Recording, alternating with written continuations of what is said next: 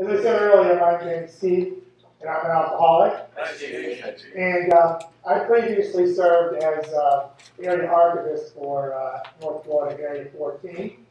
And I've also been a past district archivist for District 13. I currently serve as DCM for my district, District 13. And I want to thank the committee for asking me to come up here and participate in this. I'm always happy to and energetic and ready to serve in any way possible and be all we want to be is a part of, right? I had an opportunity to kind of do the same thing at the International, and after it was over, we had 3 speakers, 2 of them are here today. There were certain specifics, and when I got done, somebody came over to me and said he thought I talked a little bit too much. So that's why I wanted to make sure that our 3 panel members got to go first.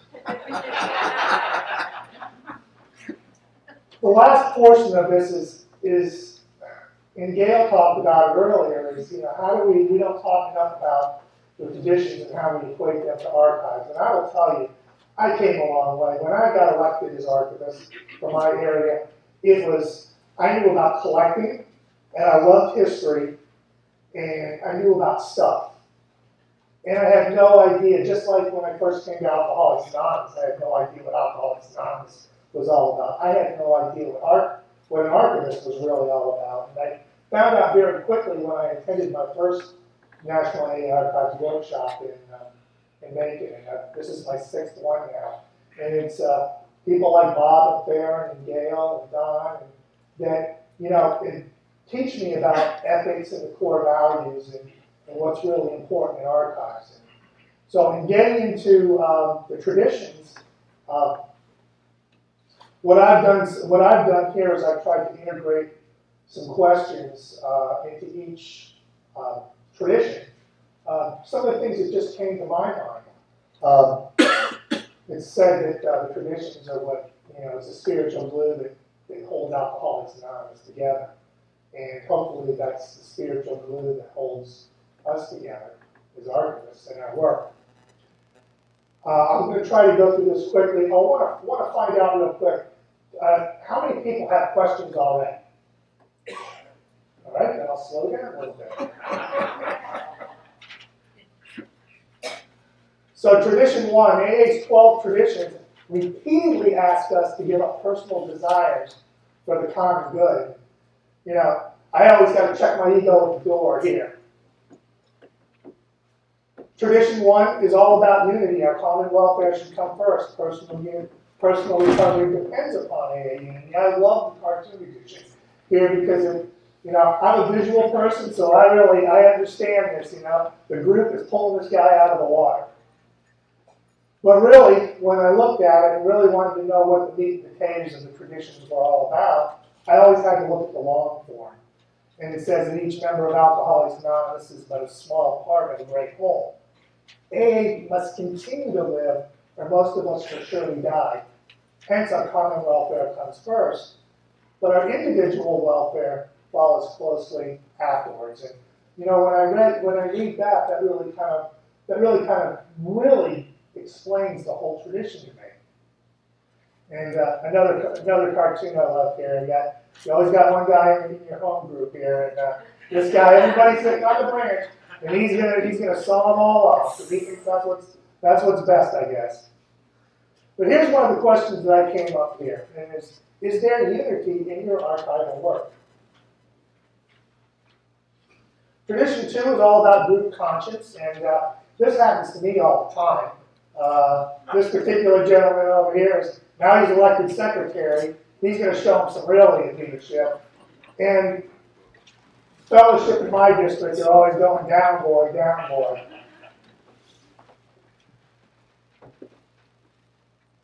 So the question I came up with here is your archival work guided by group conscience? Or are you a committee of one? And I don't know about you, but like in my district, I would set up committee meetings, and sometimes I would be the only one that showed up.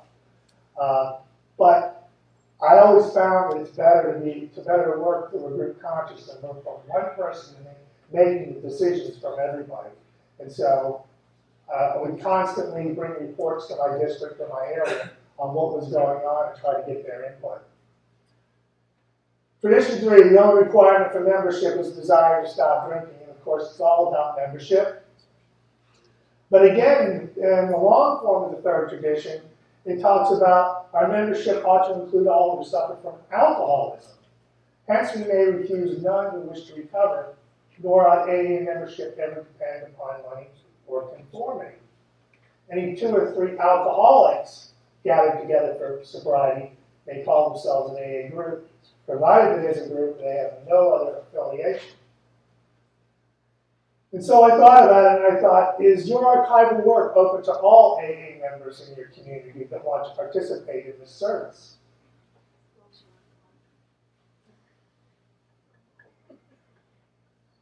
Tradition 4 is about autonomy, and each group should be autonomous except in matters affecting other groups or AA as a whole. And I love this one right down here about the Rosebud group. Free beer at your first meeting.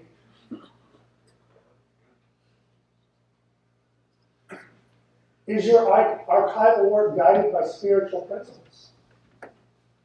And I really had to think about that. I mean, is it really guided by spiritual principles, or am I just trying to show off, show what stuff I got and what I know? Tradition 5 is primary purpose. Each group has their own primary purpose to carry its message to the alcoholic that still suffers. And for Don, this is the guy who's got the key to willingness.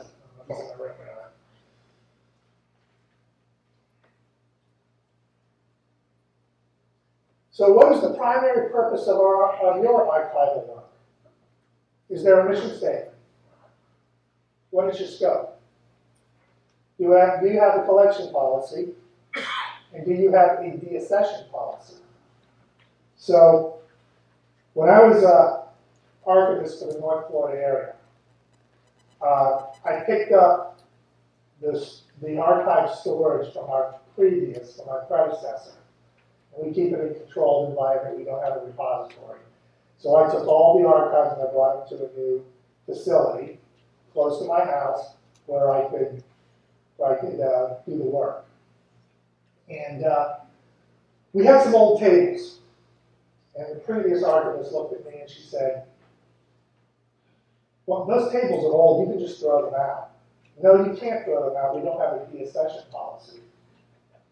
As I started to look, we didn't have a mission statement, we didn't have a scope, and we didn't have a collection policy at all.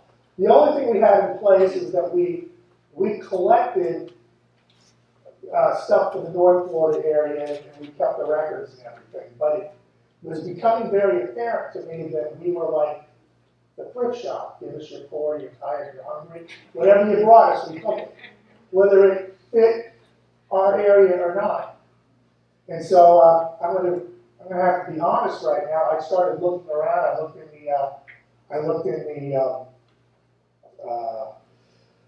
the workbook that Gail just got done talking about, the GSO workbook, and they had some stuff in there. And then I started looking around online, and I saw one in Michigan that had a collection policy. And I started to draft a template for the North Florida area based on that one because I was very impressed at the way that one was. And I believe now, I didn't know at that time that that was the collection policy there, I believe. So once I got this written, I took it before my area, and we posted it, and we got it passed. And now we have a collection policy. Now the North Florida area knows what they collect. They know what our policy is, and they also know we have the accession policy in there. And then I can get rid of those old tables. So tradition 6 is about non-affiliation. And it says, an AA group ought never endorse, finance, or lend the AA name to any related facility or outside enterprise, lest problems of money, property, and prestige divert us from our primary purpose. And in the long form, and I'm not going to read the whole thing, but right here it says, The problems of money, property, and authority may easily divert us from our primary spiritual aim. And I believe it's been talked about here earlier that if sometimes we have people that mix their personal stuff in with their area or their district. Guilty. And when I was district archivist, we had a very small district display, and we have a thing called community meeting that our intergroup puts on once a month, where one group in the area hosts it. And so the archives would always set up, and I have to admit, I slid some extra stuff in there to make the presentation look good. Or so I thought it would. But here, we think, therefore, that inconsiderable property of genuine use to AA should be separately incorporated and then just dividing the material from the spiritual. And that was obviously something that I didn't understand when I did that. But I used these two right here because these are obviously two places, Dr. Bob's house and Stepping Stones, that are very dear to us in Alcoholics Anonymous. But yet they are private foundations outside here, not Alcoholics Anonymous, just like clubs, just like our AA golf teams. These are all private things. Run by AAs for AA. So the questions I came up with for this tradition was, is our AA archive dependent on material, such as books and memorabilia, to tell our story? Or do we take care to preserve our local intergroup, district, and area documents? Do we take the time to document our local group and personal stories? And I believe that's been talked about.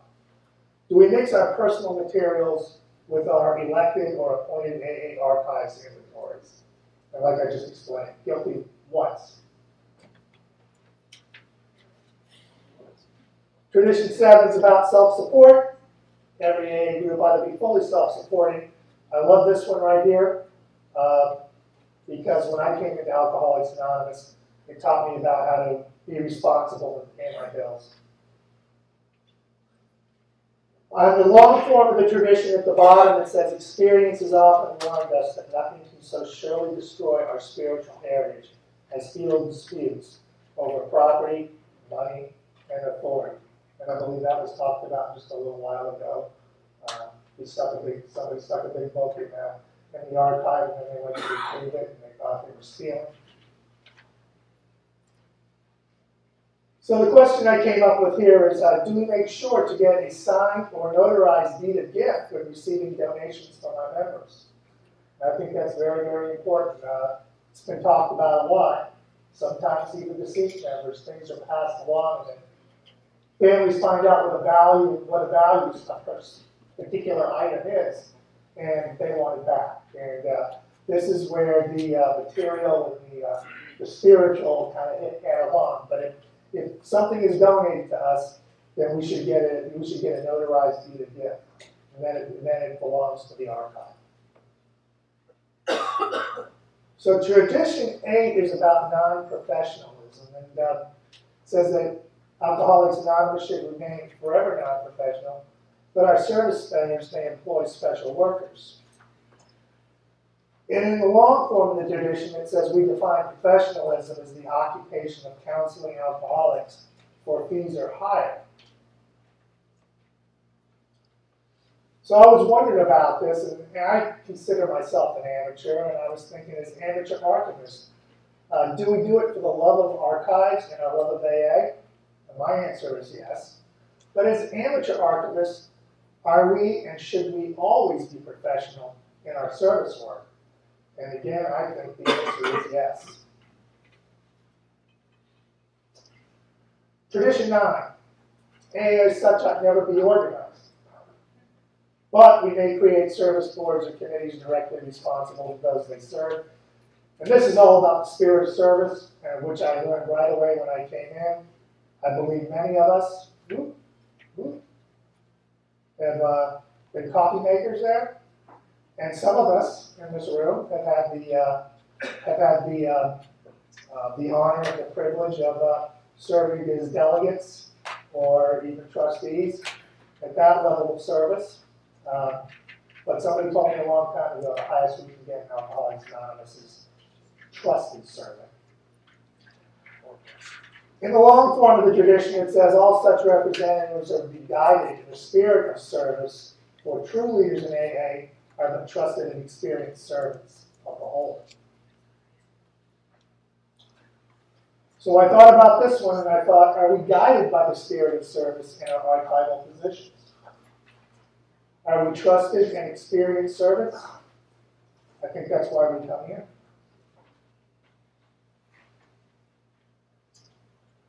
Tradition 10. I love this one. Alcoholics Anonymous has no opinion on outside issues. Hence the AA name will never be drawn into public controversy. And so we got our little cartoon guy here, and he's talking about how he's maintained his sobriety for 10 years, and now he's going to start speaking for AA, and he's starting to talk about outside issues, and he's going to send a telegram. And the next thing you know, that just starts causing controversy and chaos. And what ultimately happens is the newcomer walks away saying, how can anybody stay sober in an outfit like that?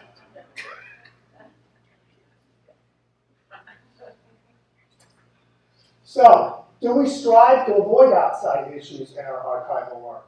Are we always in the middle of it? I don't know. Tradition 11. It's about anonymity.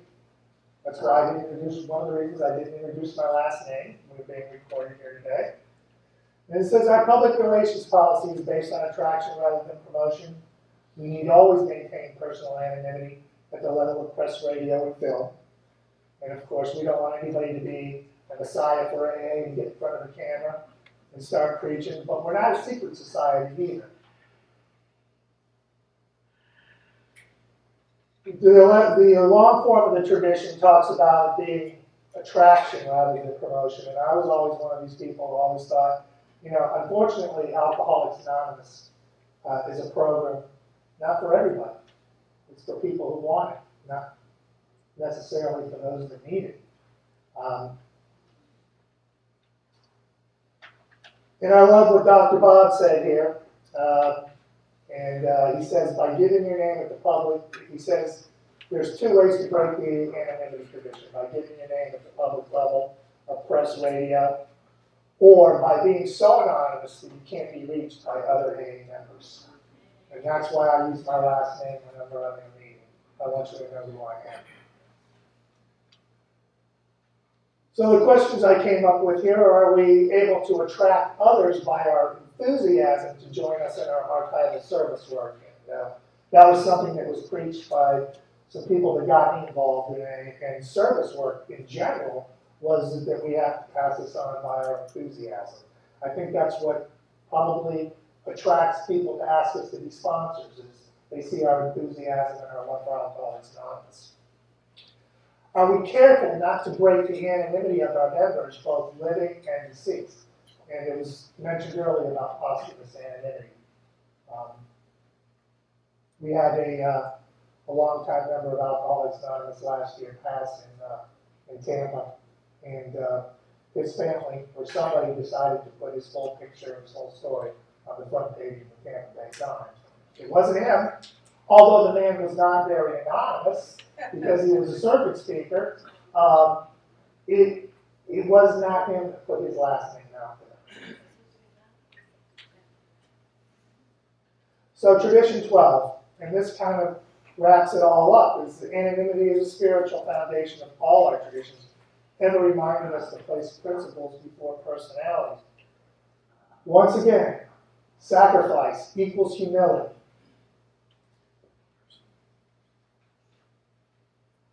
When we choose the path of selfishness, greed, and pride, we are refusing to accept God's Spirit. When we choose the path of love and service, we accept God's Spirit and it flows into us. This we owe to AA Future, to place our common welfare first, to keep our fellowship united. For on AA unity depends our lives and the lives of those to come. Thank you. We're open for questions now.